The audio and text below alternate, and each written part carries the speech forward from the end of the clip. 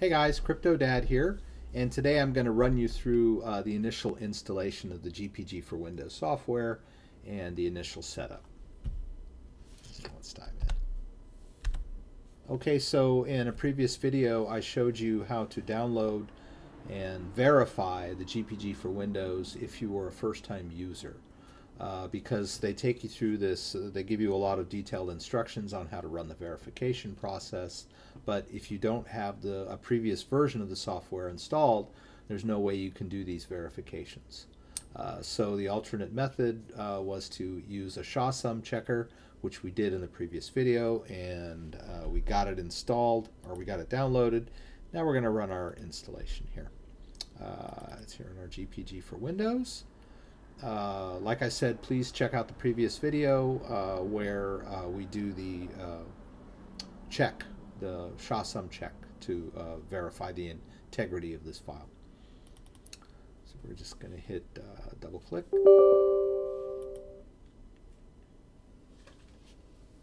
This is the latest version. I would recommend you go ahead and get this. Okay, I like to tick the GPA here. All right, come on guys, let's start over. Let's go big. Big, so you can see what I'm doing, right?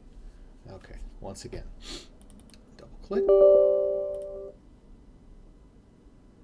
Okay, now maybe you can see what I'm doing a little better here. All right, so we'll click next. Now, what I was going to say is I like to tick GPA. GPA is a front-end user interface for the key management tool, which it makes it easier to wrap your head around what's going on. Click next. Let it install in the default location. Okay, yeah, you can use Outlook. You can encrypt files on your computer using GPX. You can use desktop. You can do all kinds of wonderful things, which I've done in many of my videos. I'm not going to run it right this moment.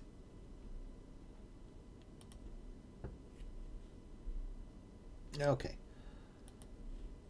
So now that we've got this thing downloaded, you'll see I got the GPA over here. I'm going to pin it to my taskbar. So I got a Cleopatra I'm not that crazy about. It's useful, but I sort of managed to get around it most of the time. Okay, so let's go to the key manager, the GPA.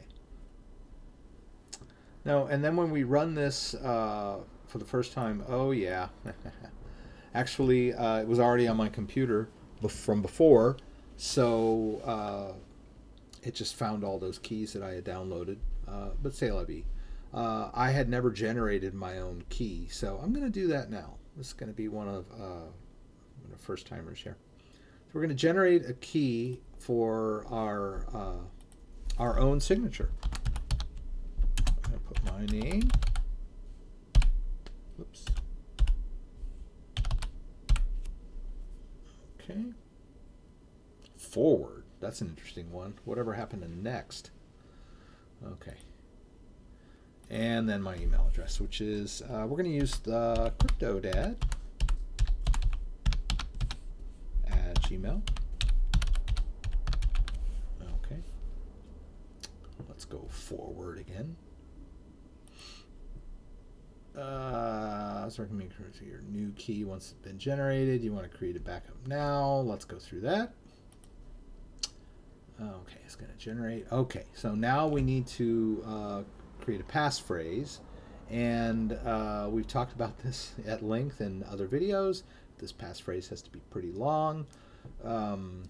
It's best to use words. It's been known that you know, a complicated password with a lot of special characters that's fairly short is not as good comparatively as far as, you know, someone being cracking it as just a long, very long passphrase, like I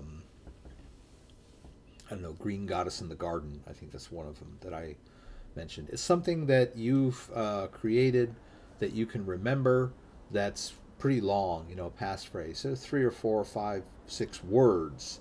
Okay, very tough to crack. I mean, even you know, the most. Oh no, I shouldn't have talked too long, huh? It's unexpected. Oh boy. Okay, so I lost it there. Yeah, wasn't fast enough for these developers. Okay, let's try it again. The cryptodad at gmail.com. Okay, so we won't talk too long about, yeah, we'll create the backup. All right, passphrase.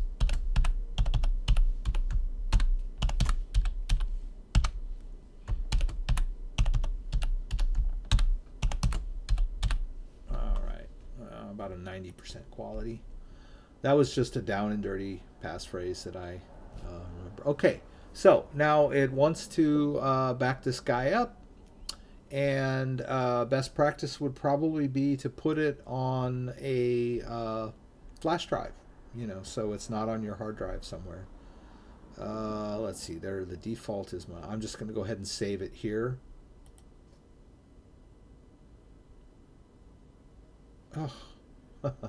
Okay, so it wants me to re-enter the passphrase that I just entered. It's a good thing I didn't choose like a 50-character passphrase. All right, so there, it just downloaded, or it just backed it up. Okay, so there, now I have my own signing key. Isn't that cool? Okay, it's got its own fingerprint, and I can use it to sign my cryptographic messages. I can use it to encrypt software. I can do all kinds of cool things with it. And we talked before about the fingerprint. Someone that I know and trust that I want to send encrypted communications to, I would independently give them this fingerprint. And they could go onto a server where, you know, I believe that now that I've created this, my signature is floating around out there on the GnuPG key server for anyone to download. So I could say, you know, I want to send you an encrypted message, and it's been encrypted, and when they get it, they would just download my signing key and use it to decrypt the message and check the signature. And then after they download my signing key, they would want to verify that it is indeed my signing key by checking this fingerprint, which I would give them independently.